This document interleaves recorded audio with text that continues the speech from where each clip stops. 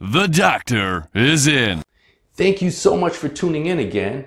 It's your pal Dr. Sal, and today we're going to take a look at prednisone, side effects, and some solutions. So first off, a little bit of trivia about prednisone, some fun facts about it. One is it's a steroid, but it's not the type of steroid that you consider for bodybuilding. It's called a glucocorticosteroid, which actually acts as an anti-inflammatory in nature.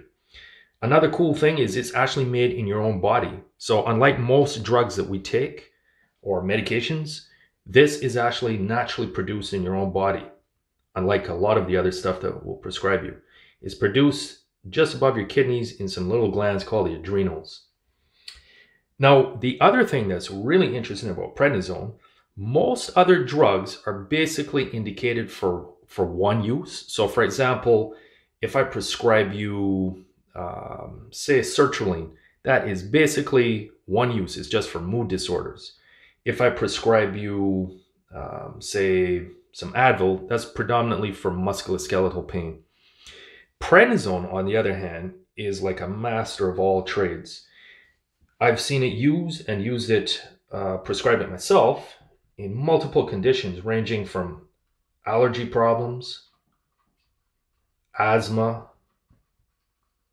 COPD or smoker's lung exacerbations, urticaria, so bad rashes, what else? Pulmonary fibrosis,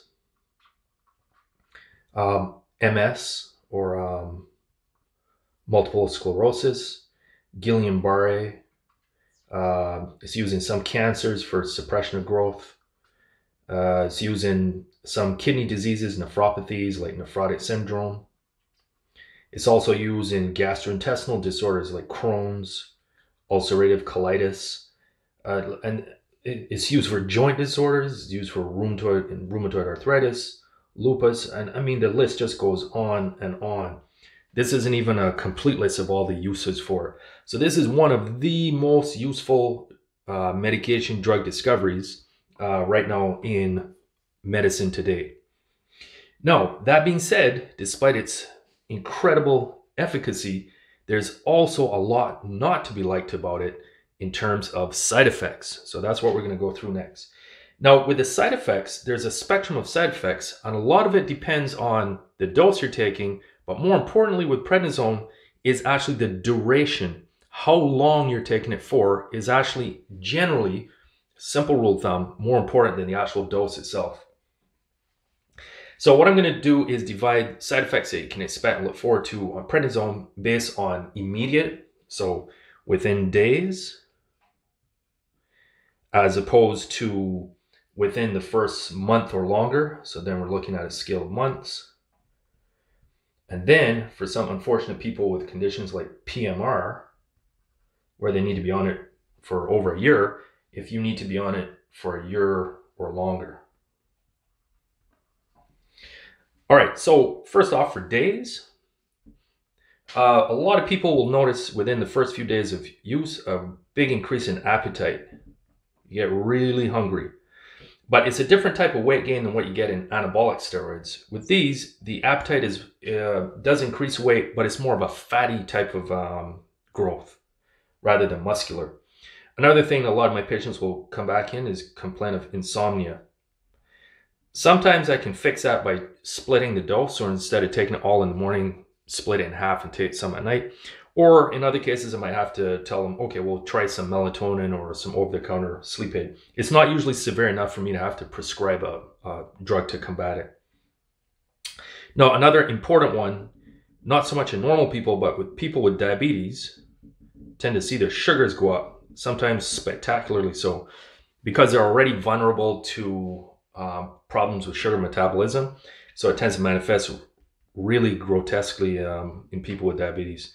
They can sometimes see their sugars go from single digits to double digits within a day or two. So usually the solution to that is just to alter their diabetic medication.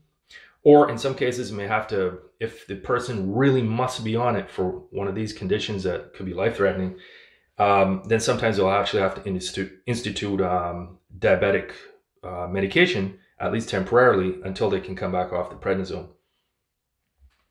And another thing that a lot of people notice is mood changes, and not always for the bad. Sometimes it's actually like a euphoria, feeling a lot better. And that would kind of make sense, because if you've been feeling ill with one of these things dragging you down for weeks or months, and suddenly it's virtually gone, well, you would expect your mood is suddenly going to feel perked up and happy.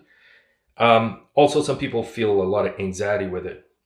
Now, continue with the mood thing. After months of use, a lot of people experience depression. So within a month or longer after use. Again, typically, I don't typically see it severe enough to have to alter treatment as a consequence of this spinoff. But I'm sure there's going to be a case here or there that I just haven't come across. Some other things to look forward to within the first month or longer of use is because it's glucocorticosteroid or mineralocorticosteroid, it tends to cause fluid retention. So increased fluid. So people will notice this with their ankles swelling or their fingers getting like sausages, their face looking a little more full. That's fluid retention. In addition, there's also weight gain.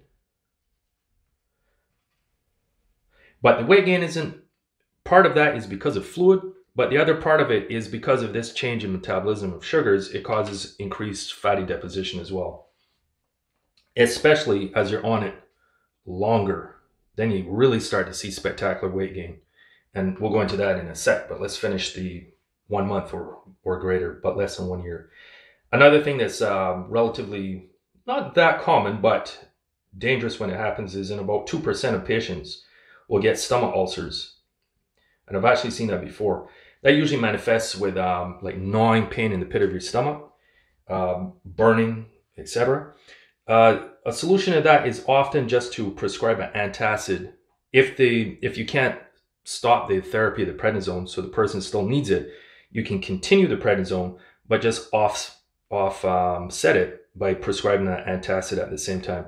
What that does is it reduces the acid load on the stomach lining, giving it a chance to tolerate the prednisone. All right, so we mentioned the depression. All right, so that's some of the main things that people notice within a month of use, and less than a year. Now let's go into a year or longer. So we're looking into the long-term use of prednisone now. One of the things you'll notice in some of these people is acne.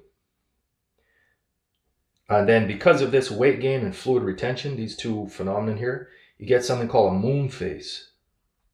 So prolonged exposure actually gives a special looking faces, which is kind of like a rounded face with most of the features, the cheekbones, etc., washed out because of the increase in ballooning of the face from both fatty deposition and fluid retention over a long space of time.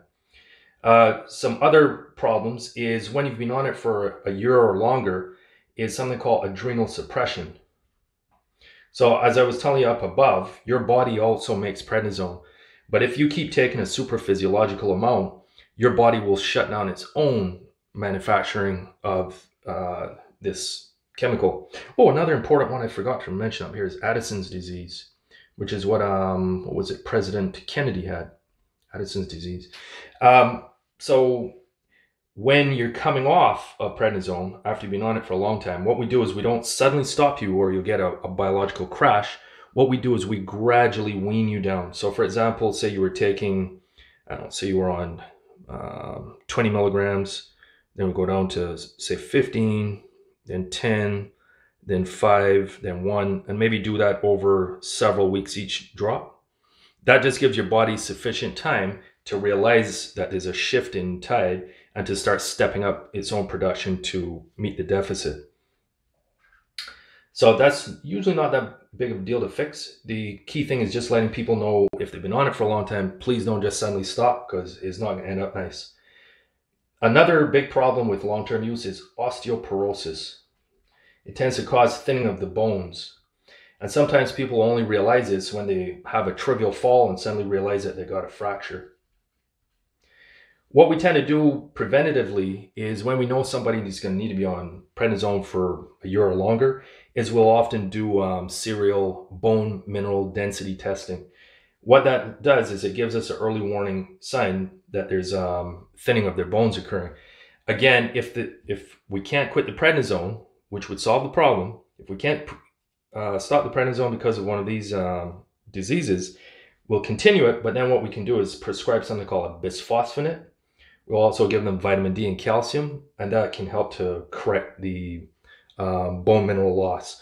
Also, later on, when they're finished the prednisone therapy, you can continue those drugs, and that will also help to lift the bone density, if not back to normal, close enough that you're not getting fractures from trivial insults. Now, another serious complication with long-term use is in the eyes. It promotes both cataract formation and glaucoma. And one of the keys to helping prevent with that is keeping those sugars normal, because that's one of the things that will help to accelerate cataracts and glaucoma. But sometimes with prednisone, you're basically weighing the good versus the bad. So there's no perfect solution. So say you've had an episode of multiple sclerosis and you're really doing bad, you're losing neurological function. So which is worse, put up with some of these side effects or put up with the loss of your neurology? So it's not always clear cut what you should do, but in general, we try to only use the prednisone if we have to. Also, in a lot of conditions, you only need it for about 7 days. For example, in asthma, I've used it many times in myself for asthma, COPD exacerbation. So some of these conditions don't need to be long-term prednisone solutions. Very often it's only about a week therapy that's needed.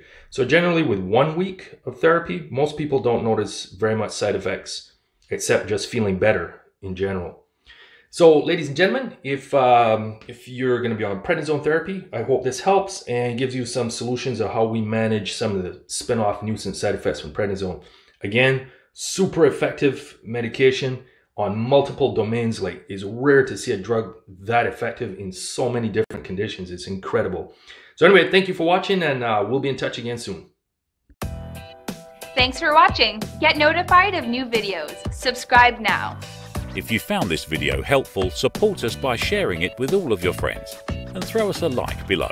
You're a star. Cheers and cheerio.